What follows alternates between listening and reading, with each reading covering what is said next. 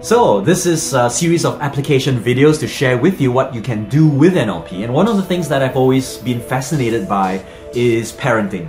Although I have trained over 100,000 kids in my lifetime, one of the things that I've discovered is many parents come to me relatively helpless. How do I motivate my children? How do I get them to do their homework? How do I get them to listen to me? And the truth of the matter is, it all boils down to one singular rule in neuro-linguistic programming, and that is, for things to change, I must change first. The individual that has got the most amount of behavioral flexibility is going to be able to be adaptive enough to create a change within the system. So I'll give you an example.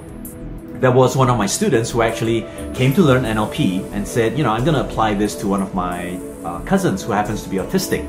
And because this cousin of his tended to have certain kinds of behaviors that were inexplicable to the rest of the world. I mean, every time he did something he was not satisfied with, maybe he drew a picture or he did an assignment that wasn't up to his standard, he'd start hitting himself on the head to a point where it bleed.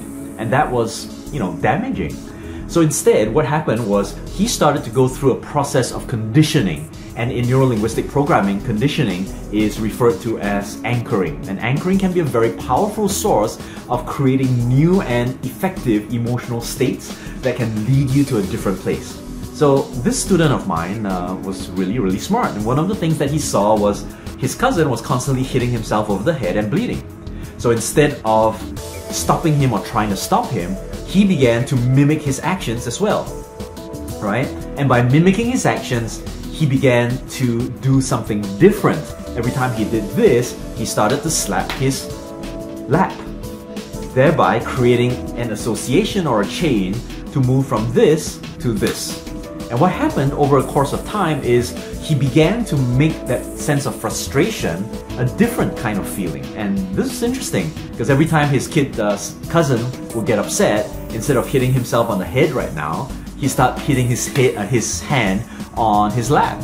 And that was at least progress, but he was still very frustrated. And what he did was he went in, and every time he saw that the new behavior was conditioned, he would go in and reward the new behavior. How would he do that? He'd just go in and give his cousin a warm and big hug. And that was interesting because he didn't have to bribe him with external like sweets or anything like that. But all he needed to do was to create a new association that was valued by his cousin. So eventually, this cousin of his began to not have to bleed so much after doing his homework in an unsatisfactory way in his own mind. He began to create more associations that were useful, that helped conversations and communication between himself and someone who's autistic.